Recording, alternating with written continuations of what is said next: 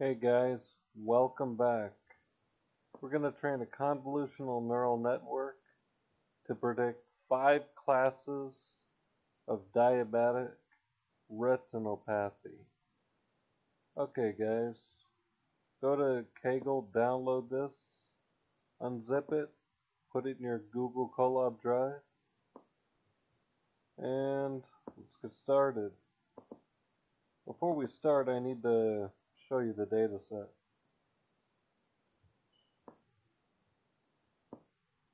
The Gaussian filtered images.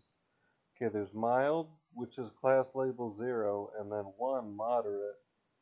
No, diabetic retinopathy, which would be class label 2, and then proliferate, 3, and then severe 4. Okay, so we do the usual. There's only one folder, so we gotta create one. Categorical, training, categorical, validation. 384, 384. If you guys want to change your shape, you got to change it down there as well. 24, 32, validation split at 33, horizontal flip equals true for data augmentation.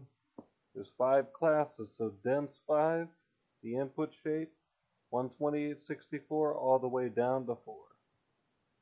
And then dense 5, after flatten, softmax, atom, categorical cross entropy, categorical accuracy. There's your CNN summary. Now guys, I could have ran it at more iterations, but this took a long time. So probably I would run it at 50 epochs most likely, possibly longer. It took a little while to climb. Originally I had run it at 20 and then I ran it at another 30, so I take that back. You need to run it at 70 to be perfect. But it still was accurate. Okay, I'm not a eye doctor, so I really wouldn't be able to, if I looked at medical imagery, was able to find it for diabetic retinopathy, for ground truth to be able to tell. So I used in the folder. This one is moderate, right? 0, 1, 1. The class label NP-argmax. Remember how we did that? 384 reads the image, prepares the image, resizes the array, reshapes, and then this is just to show it. And then NP-argmax compute. There we go, because there's the sequences of arrays up there. And same thing, this one is mild. Okay, which would be 0. And then this one is proliferate, which would be 3. There we go. Not 4. Okay, guys, so I take that back. I would run it at 70 iterations. Be prepared. This will take a little while to train.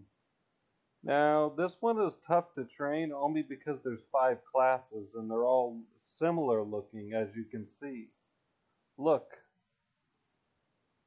Like, don't be surprised if you get a lot of moderates, if a lot of them say moderate, because there's not much of a jump in moderate to severe. As you can see, they don't look, they all look bad, but look. Now, mild is easy to tell. You see? But to an optometrist or somebody who has trained many convolutional neural networks, and this specifically, they can tell. To me, this is my first time training one for this specifically. Okay guys, I hope you enjoyed this video. I think next time we're going to deploy something on the cloud again. I haven't decided whether to do Google Cloud or SageMaker again. I don't feel like deploying a pipeline though, because that gets kind of expensive. It's one thing to do a workflow, but Anyways, guys, I hope you like this video. Thank you. Be sure to hit like and subscribe.